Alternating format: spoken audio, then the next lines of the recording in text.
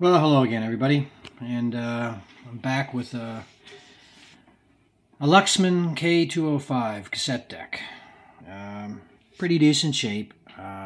It needed the usual stuff for a deck that was made in 86 or 84 to 86. It needed to be cleaned, needed to be lubricated, especially the heads were pretty filthy on it. And once these get to that point, well, a lot of people just throw them out, not realizing that if you clean them, give them a good cleaning, demagnetize the heads on them, they sound really, really good. So this one didn't give me too much issues. It's pretty straightforward to pull the transport out of this. It's just basically 4 screws up there, your connectors on your board, and the whole thing pops out. Really easy. It's fairly easy to change the belts on it. I don't know if I can get in here, but it's one of these ones that run with the power. The capstan motor keeps on running if you don't turn the power off on it. Motor's in good shape. Belts, like I said, probably need to be changed.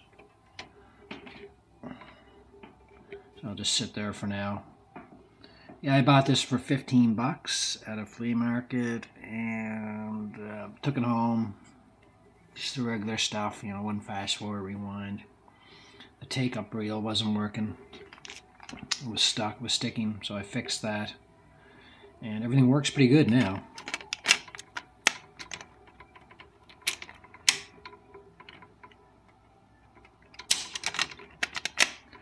I gotta get the tape in there right. There we go. So yeah, no issues whatsoever now with the take-up reel. The pinch roller looks pretty good on it. The heads look fairly good on it. Actually, they look excellent. There's not too, I don't see much at all around with the heads in terms of wear. So I think this might be a keeper for me. I might just use it as my secondary deck down in the basement here. And there's not a heck of a lot to it.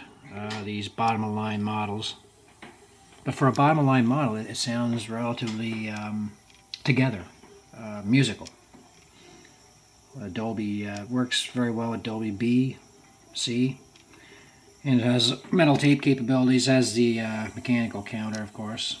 I don't have that hooked up right now because the transport's out.